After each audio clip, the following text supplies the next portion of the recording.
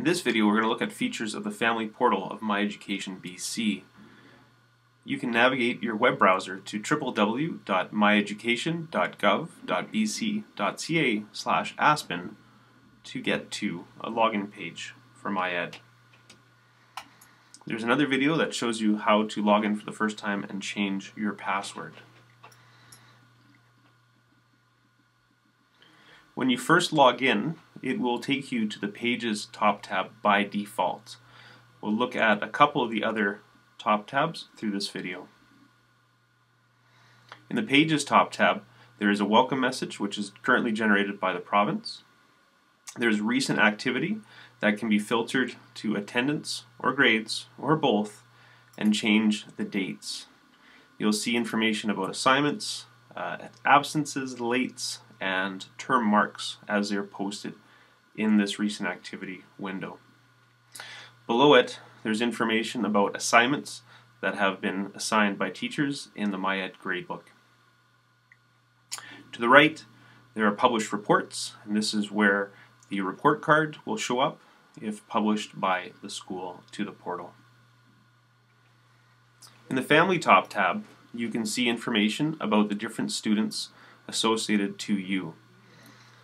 This is only going to be for schools that are using Portal. So if you have students at elementary schools that are not currently using Portal, you will not see them here. If you have multiple students, you can check one of them off and then see information in the side tabs about the student you have checked off. Details, so some basic demographic information, including address and the most current photo we have for the child in the system. Contacts shows the contacts associated to the child. If there are any errors or phone numbers or names need to be updated, please contact your local school. Daily attendance is a calculated piece of information that depends on class attendance. In an elementary school, class attendance is taken twice daily, and middle and secondary schools it is taken multiple times depending on the school. Transcript information.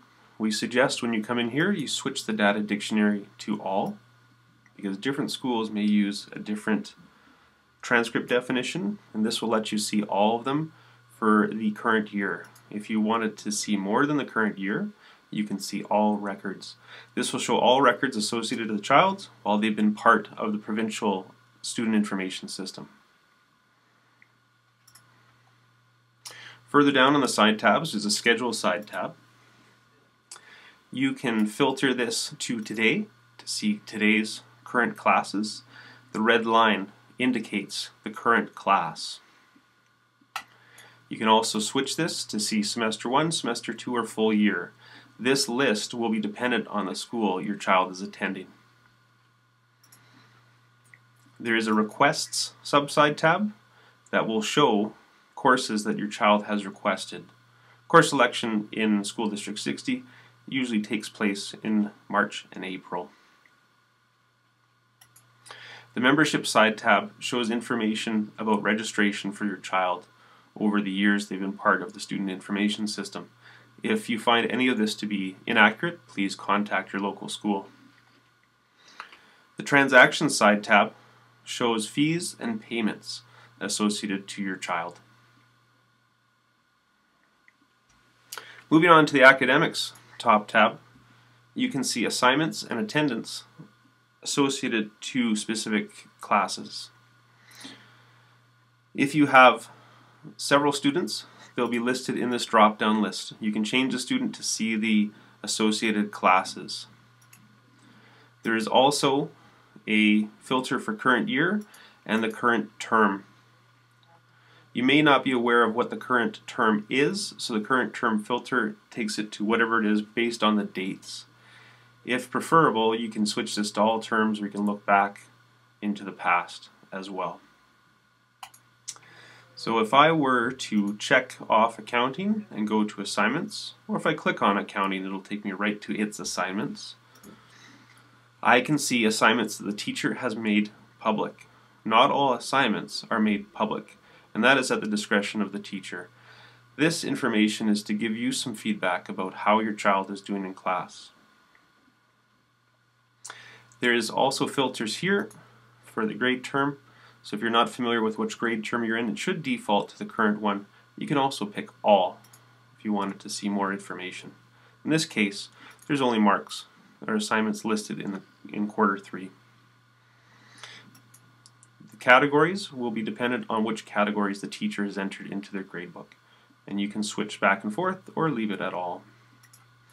There's more information if you click on the assignment about the assignment itself. It shows you a score, as well as the teacher has an option to make a comment available to the student and parent in Family Portal, and you can click on that and it pops up a window that shows you that information.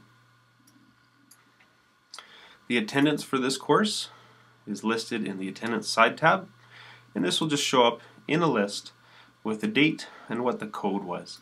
And if entered, a reason may show up as well. Teachers are not required to enter reasons, but sometimes the office or the teacher will. L for late, A for absent. To go back to your classes list, there's a breadcrumb up in the top left-hand corner that says classes. From here, I can pick another course and look at the assignments as well as the attendance.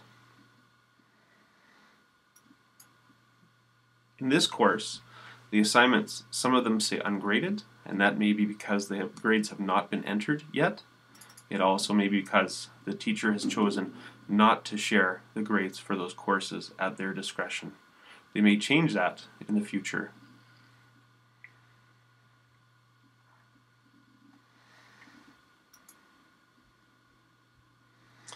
Parents also have access to a calendar top tab.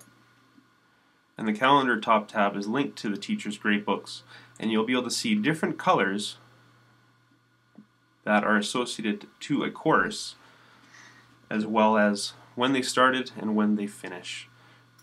Parents can click on this, double click on this, and get some more information about that assignment. That's a short look at the Family Portal of My Education BC. We strongly suggest at the end of your session you log off.